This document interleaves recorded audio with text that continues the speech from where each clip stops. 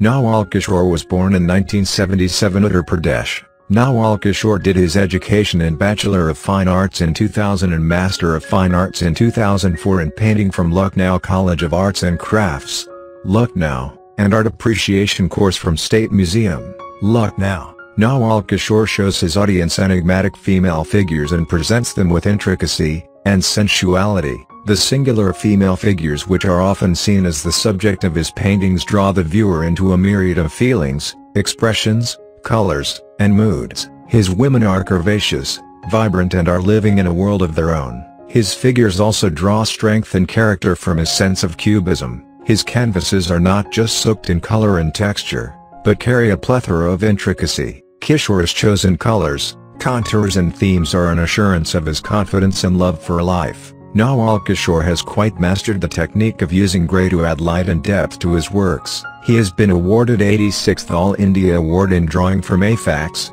New Delhi in 2013. He has been honoured with Kala Ratan Samman by Raghunath Girls PG College, Meerut, 2015, and many more.